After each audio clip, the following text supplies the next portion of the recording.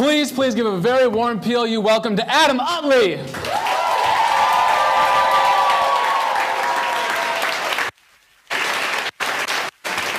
Welcome.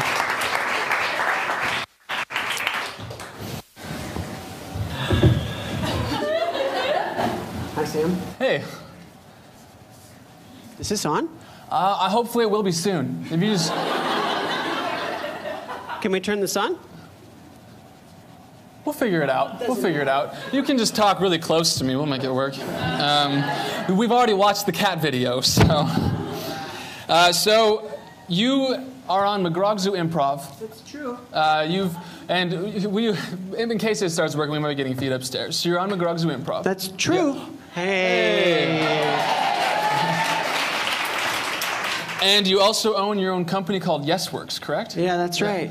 So you're doing these things, and it's all improv based. It's all that's kind of your area of expertise, is improv. Correct? That's true. Yeah. So how did you? I mean, most people when they graduate college, they're like, I'm going to make a career to improv, making things up. Well, how does that work? How did you? Yeah, that's a great question, Sam. No, nobody should graduate from college thinking that they're going to have a career in improvisation. It just doesn't. It doesn't happen. Are the Clay Crows here? So sorry. I did know though, because I was a theater major, that I didn't want to graduate from college being a theater major, not do anything with it. So I kind of put my nose to the grindstone and started volunteering all throughout Tacoma, seeing if I could get people to learn the language of improvisation by that. So I just volunteered, and then it kind of turned into a career. And yeah, that is all I do with my time. Yeah. It's just you get paid to improv, and that's it, pretty much, or at least to teach it. I get paid to teach it, perform it. Yeah, primarily that, and then and talk about it right here. Wow, that's super cool. So you started volunteering right after school? Is that how it? So as soon as you started volunteering, it eventually turned into a career. That's right. Yeah. Wow, that's insane. So you just did it, and it happened. Right. Yeah. Well, it took me 16 years, but yeah, I just. So you volunteered for 16 years? No. Well, okay. Let me back up. Okay. It took me 16 years to get to this point. Okay. And if anybody knows, if they work towards something that they have a nag in their body, they just can't get rid of it. It takes a long time before you start to go, oh, that's what I'm doing. And that's why it took me so long. You can tell he's a PLU alum with that vocation talking there. You can tell with the... Yeah. So tell us about McGraw Zoo Improv. I've gone to one of your shows. You were incredible. Tell us a little bit about how that started, and then what your role is, and a little bit about the team. Okay, I'll try to keep this short. Sure. I hope you're not going to ask me what the name means. Oh, that was my next question. Oh.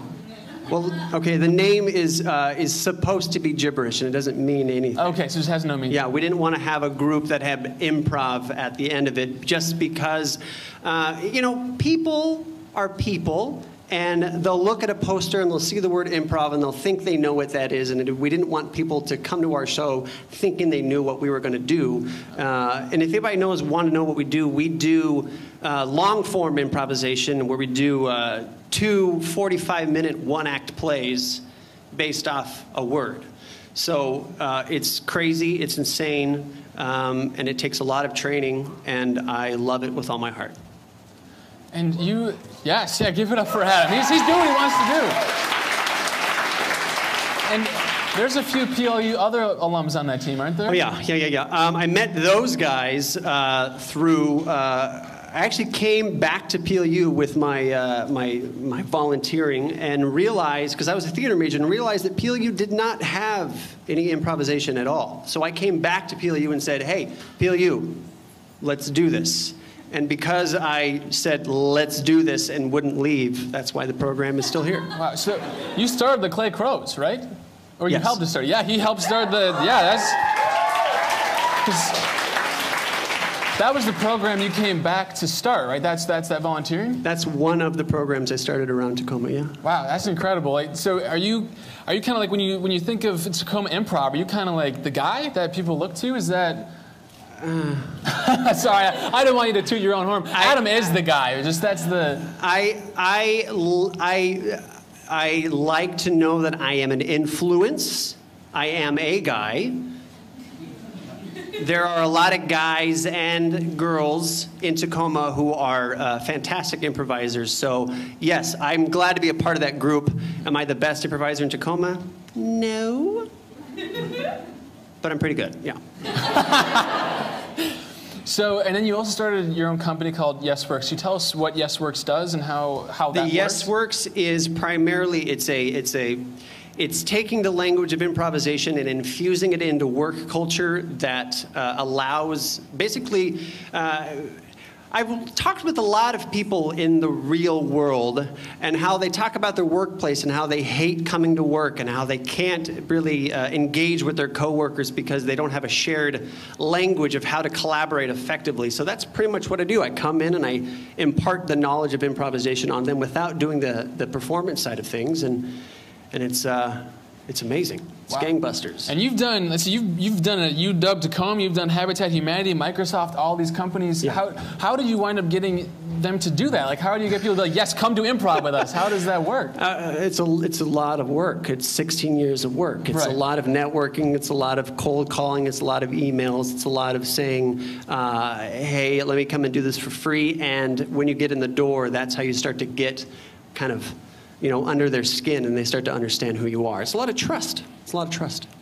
Another improv exercise, perhaps. Yeah. So it's basically persistence is what you're saying. When Absolutely. When you're doing it, you just have to keep doing a thing until something comes out of it. Yeah. Wow. Hard work is not to be taken lightly. Hard work is a key to life, for sure. And you did some sort of a TED Talk that we noticed with McGraw-Zoo, correct? Yeah. So how does an improv troupe do a TED Talk? Like, imagine they're just like, yeah, just get up there and talk, be inspirational, and make it up. Yeah, well, we thought long and hard about that, and we talked we kind of described the art form and then did about 5 minutes of a one-act play. That's kind of what we did. No, we didn't want to get up there and just make stuff up because nobody's going to get any value out of that. And they're going, oh, look at those guys doing their thing. No, nobody cares about that. They do want information, and I believe we gave that to them, for sure. Wow, that's super cool. I mean, he did a TED Talk, and our other guest has done a TED Talk. This is so cool. Yeah. And PLU alum. Could you tell us a little bit about your time at PLU and what were you doing improv here? Because if there wasn't a team, how'd that work? No, I was just doing theater. I was doing theater, and I was also doing when I was here. I think what's the name of the a cappella group here? Plutonic or Harmonic? Harmonic and Plutonic. When I was here, there also wasn't an a cappella group. So me and 5 other guys, we were. Wait. Did you found Clay Crows and Plutonic? What? How did I not know that? Woo! So, sorry, I cut you off completely. Okay. That shocked me. Could you continue with what you were saying? Yeah. Sorry. No, so that's what I did. So I did a cappella, and I did theater here, and then just took that and made it. I didn't make a career out of a cappella, and at the same time, though, whenever I see an a cappella group, I will just, I don't care who you are, I will watch you. What? October 27th? The a cappella group started inviting Adam to their show right now from the audience. All right, I'll be there. That's great. So, like a cappella wise, do you still sing? Like, do you still join in groups? Do you do I was part of a Victorian caroling group in high school. Do you do anything like that? No, I don't. No. Yeah, I do still sing cool. when I do shows at various random points, and my singing career is under the rug. And I could bring it out, not right now. If not that's right what now. you're looking. No, I'm not going to sing for you. Okay. No. All right. Well, we won't do that. Okay. Sorry. So you have a passion for singing and improv. Have you ever done an improvised musical and put them together? No, but that is incredible. Have you? Yes. Yeah. With the Clay Crows, which you started, which is yeah. It all comes full circle. That's amazing. Yeah. I think that's admirable. And was it good? Are you? I don't know. It was what it was. We did it. It was great. I want to. You're here to talk about yourself. That's why you're here. You're not here to interview me and the Clay Crows. That's fair. So, let's see. What do I want to ask about you next? So you have, what does it look like? What does your day-to-day look like? So do you have, is it like a 9-to-5 schedule? Or are you, what is a day in your life? What is the day of an improviser, somebody who owns an improv company like? Get up, cold calls, cold emails, design marketing, go to a workshop, come back, cold calls, cold emails, more marketing, go to sleep, get up and repeat. When do you improv? Fridays?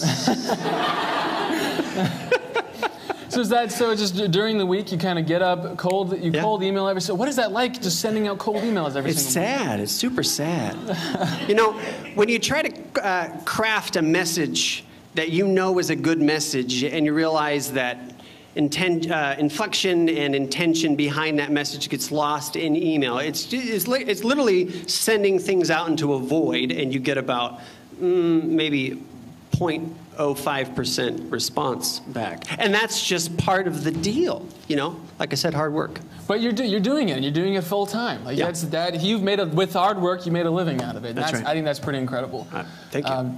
Thank you so much for coming on to the show and doing this interview with us. We've got Adam coming back for a very fun game after our interview with Tawana. But please give it up for Adam. We've got Tawana coming.